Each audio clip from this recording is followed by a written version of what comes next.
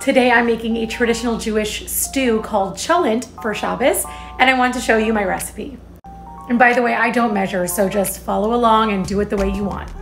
Cholent consists of beans and barley, onions, potatoes, some kind of slow cooking meat, and then I like to add barbecue sauce, salt, some onion soup mix, and tomato paste, but you can add ketchup too.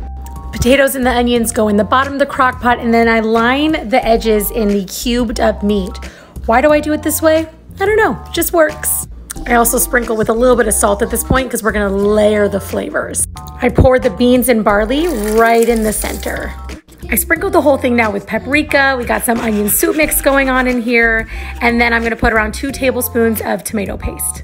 And don't forget the barbecue sauce. Now cover this whole thing in water. Set a beautiful kishka right on top. This is gonna cook on low for at least 12 hours.